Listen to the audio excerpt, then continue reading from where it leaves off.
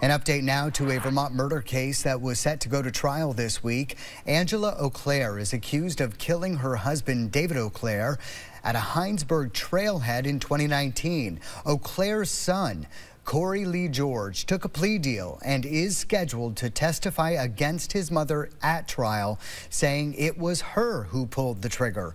We told you last week Auclair requested a new attorney, but now that request has been withdrawn. The Chittenden County State's Attorney's Office says the trial is now expected early next year.